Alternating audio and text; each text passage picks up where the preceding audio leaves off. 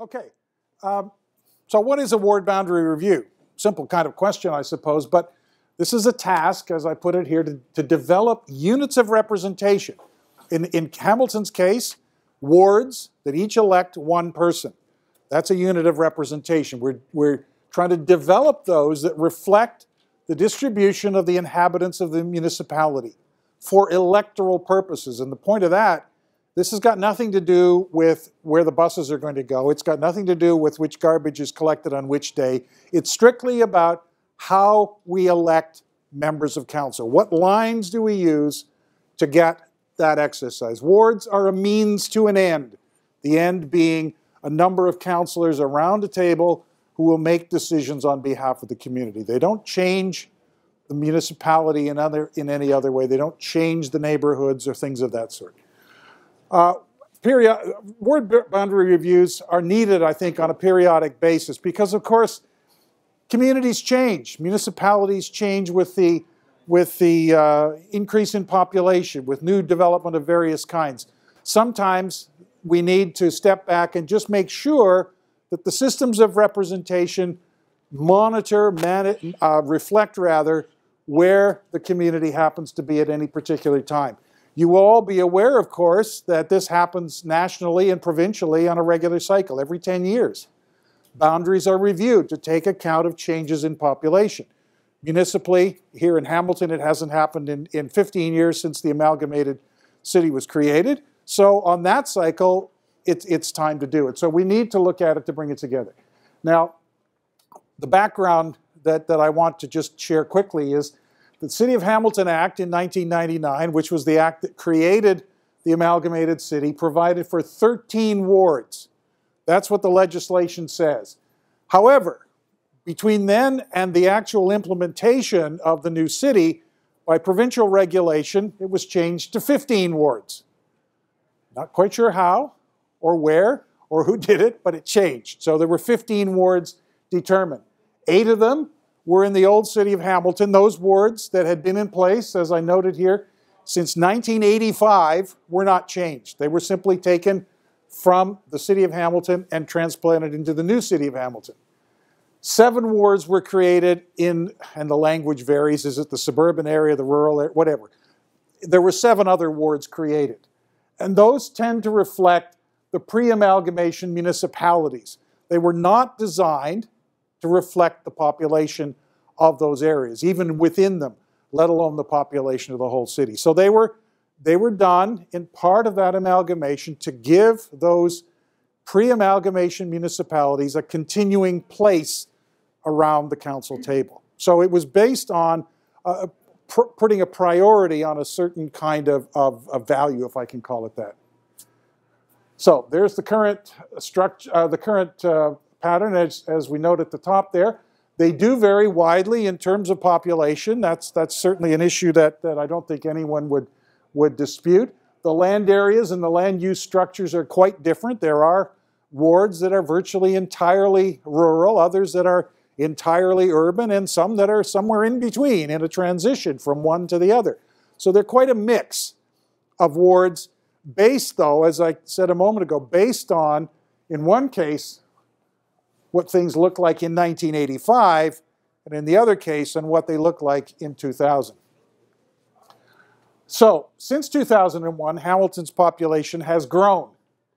9% is the figure that we're working with. And so it's important, I think, that the boundary structure reflects the changing nature of the city. I use a word here that I'll come back to in a moment. I'm going to call it the optimal size. Nobody wants to be called the average ward, but it's the same word. If the average ward should be 37,600 roughly, and we accept that there's some variation possible, and I'll explain that in a moment, then if we use that measure, 2 of the wards are more than 25% above that optimal size, and 3 are more than 25% below. So even with a very wide range of variation, there's 5 wards that fall outside what we might normally see as a reasonable distribution. There has been change already, And as we suggest here, there will be even more change in certain concentrated areas, and those are the blobs, if you will, on the map there. Those are areas that will be high population growth. Not the only places where there's growth, but the highest growth will be there. And you're right, Waterdown is certainly one of those, and others will be transforming rural areas into something quite different. So, and the anticipated growth is roughly 12% over the next decade. So that, we've already had 9, we're looking at another 12. And the forecast shows the greatest growth in wards 11, 9, and 15. So, while we have an imbalance already, this is going to contribute to an even greater imbalance. And again, that's why we need to step back and say, all right, what is that still appropriate? Okay. Now, I want to just remind us that this is a routine process at the national and provincial level.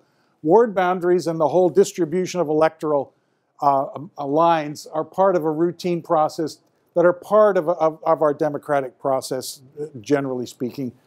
And I think it's a legitimate expectation of all of you that your representation system will be effective. You have a chance to be heard. It is equitable, that is, it's fair to all of you. And it's an accurate reflection of the contemporary distribution of the communities and the people within the city. Does it capture where you are? So what we're doing is not coming up with some idea that has no basis in fact or no basis in let's call it in our value system. We're simply trying to adjust where things are electorally to take account of that. Now, one other background piece that we need to look at is that these actions are taken under the auspices of the city, but the city's powers are determined in legislation. The Municipal Act in Section 217 authorizes the council to establish the number of councillors and to determine how they should be elected, as in one-member wards, two-member wards, other versions. And in Section 222, the council has the authority to, quote, divide or redivide the municipality into wards or to dissolve the existing wards. That is what council will be acting on, that power. And the important point is that it's council that makes that decision. As I said, the legislation gives the power to the municipality. That's all it says. There's nothing else in the legislation that says how often it needs to be done, how it needs to be done, what kinds of things to take into account. Every process is individual, if I can call it that. Each municipality must set its own terms of reference, its own parameters, its own guiding principles. So we will work under the principles and parameters set by Hamilton City Council through a report from the clerk that set this up. However, that review is framed around a number of procedures and principles that have been applied in a number of municipalities across Ontario. They have a status, if you will. They have validity in terms of the principles, in terms of the kinds of consultation we're doing. The municipal board has endorsed certain kinds of decisions and has paid attention to certain perspectives that we will be mindful of as we move forward. So in the case of this particular review, this particular ward review, there were 6 principles established in beginning the process. And I'll read them quickly, but I'll explain them a bit further. Representation by population, population and electoral trends, the means of communication and accessibility, geographic and topographical features, community or diversity of interests, and effective representation. Now, most of those are fairly straightforward, but just to be clear, we are seeking, as best we can, an equal number of constituents with a degree of variation. That's one of the goals, to try to create parity. May not be possible, but that is a principle that we are asked to try to build into a system. Achieve a degree of parity, and that's where my reference to an optimal ward is. Clustering around that size would create parity, but variation of about 25% is going to be our working number for a degree of variation.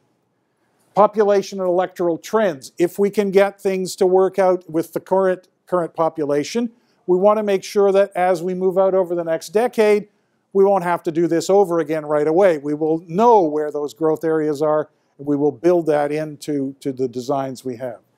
The means of communication, essentially we're designing wards around existing transportation and communication markers, as I would call them, and networks where they're possible. We would not draw lines along neighborhood streets. We would use major roadways. We would use significant transportation connections as potential boundaries where we can.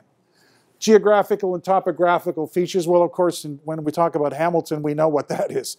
We have to pay a lot of attention to the escarpment and the way the city's life revolves around that in terms of its transportation, in terms of other kinds of things. We want to see whether we can make use of that. And community and diversity of interests. Clearly, there's more than 15 communities in Hamilton. There are more than 15 neighborhoods, but there are only 15 wards.